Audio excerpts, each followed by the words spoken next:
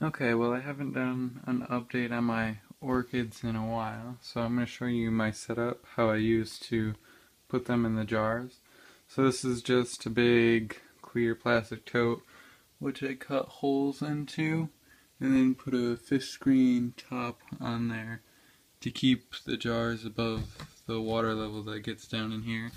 And then I have the top underneath, and I just brought a spray bottle that's filled with alcohol, and you just spray in there, and then you cover up the holes and you let it sit for like 30 minutes, and then you spray again and cover up the holes again and let it sit for another 30 minutes.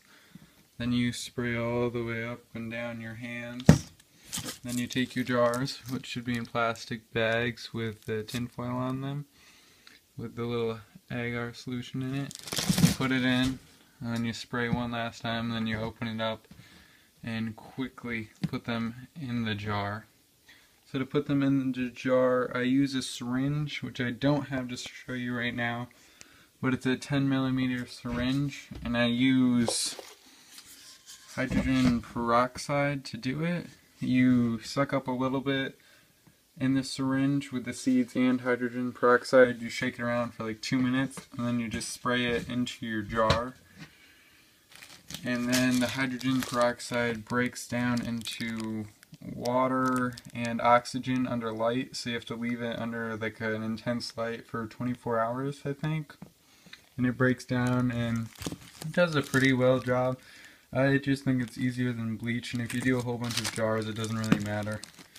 I've recently started to put little Band-Aid filters on the tops of my jars. You just drill a little, I don't think you can see it, but there's a little pinprick hole, and then you put this over top of it, and it keeps it pretty well ventilated so that the gas exchanges can happen, but there won't be any spores getting into it.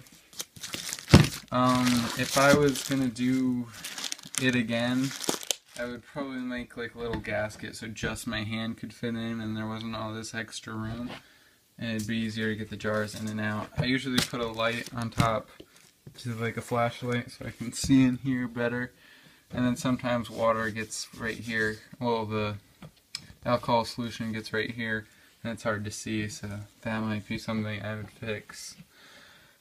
But you do that, and then you need something to put your jars into, and I just made a little wooden chest which runs over here to a timer that I have set for 18 hours, I think. They need a little bit of light. They don't need a lot because they're just starting out. So in here, right now I have some staghorn ferns that are coming up. And then this one's a little bit better. There should be videos on YouTube already about the staghorn ferns. They're not hard to do, but if I was gonna get into doing orchids, I would practice on the staghorn ferns because they're easier, but they still take some practice to sprout. So here are my orchids. You can see that sometimes they get contaminated. You can go in there and cut that contamination out.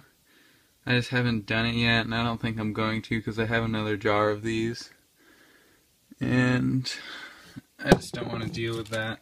So I have a whole bunch of jars. This is what it should look like after your hydrogen peroxide. All those little dots are seeds coming up in the middle. And I put a bag around it just to keep it sealed, and put alcohol in the bag. And that one has the little Band-Aid on top. So what I wanted to show you guys was a couple months ago I did these guys, and they have just started to sprout. This is the germination media, so I still have to do the grow out media in a jar. I'm going to do those in a bigger jar. I'll grab one later to show you, but for right now I think there's like 20 of them coming up, so I gotta do these soon because they're getting pretty big. I have one more in here. He doesn't look like he's doing too well, but I'm going to plant him anyways. Nothing else has come up, and it takes a while. You have to have patience if you want to do this. And same with the staghorn ferns. You gotta have a lot of patience for this, but it's a lot more rewarding because you get a lot more babies. There's probably like 2,000 just in this container, another 2,000 in here. That doesn't mean all of them are gonna come out, but hopefully some will. And you get a lot of contamination in home culture. I mean, like, a lot. So I just try my hardest. So for the grow out containers, I'm going to use kind of like Snapple. It's called Mystic. And these, I already poked some holes on top of them. Here, let me show you.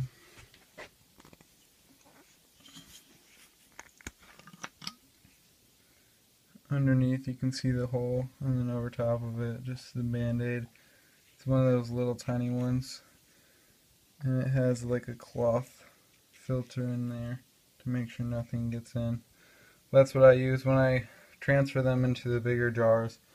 I'll show you guys their growing process and everything.